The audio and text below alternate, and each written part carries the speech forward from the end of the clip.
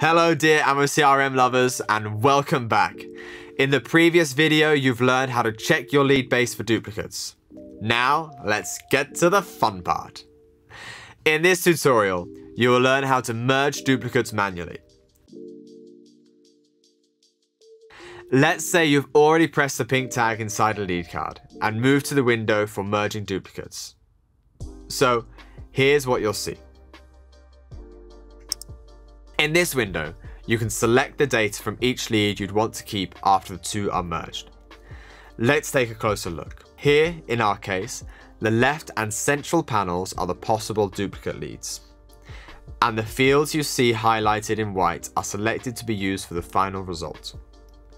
On the contrary, the right panel contains a preview of the final result after the merge.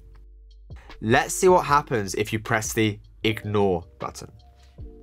On doing so, the window will automatically close, and the system will stop asking you whether these leads are duplicates or not. Hit the Cancel button to close the window. Or tap the Merge button to perform the actual merging action.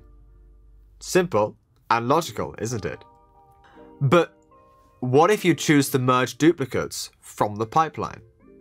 Well, to do so, you'd need to go to the lead section, click on the ellipses icon and press Find Duplicates. Do it the exact way we showed you in the previous video. But then, what's next? You'll see almost the same duplicate window opened again. Now, you'll first have to choose the date of the lead creation from the existing ones. Let's select this one here. Then you have to choose whether to keep the existing tags and order details. Here, we decided to keep them all just to get the entire picture. However, if you choose to do the opposite, that's also fine. It's all up to you. Next comes the phone numbers. In our case, we've decided to keep both phone numbers intact until we contact the lead and ask them about their current valid communication channel. But if you already know which contact number of your lead is active, of course, you can remove the inactive one to avoid any confusion amongst your teammates. Then hit the Skip this duplicate button. Like the first merging leads window, this button will also close the current window and stop asking you whether these leads are duplicates. Again, like before, tap on the Cancel button to close this window. Now, let's try to merge these leads by pressing the Merge button.